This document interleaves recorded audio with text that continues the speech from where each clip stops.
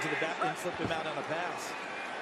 Pitch it to Ajayi, trying to turn the corner, and he's into the end zone. A touchdown for Jay Ajayi, his 7th rushing score of the year.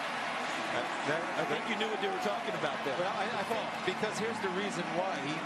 Williams is not a lead blocker. He is either going to get the ball or he's going to be somebody that confuses. By him attacking, brings people inside, letting Ajayi run free to the corner.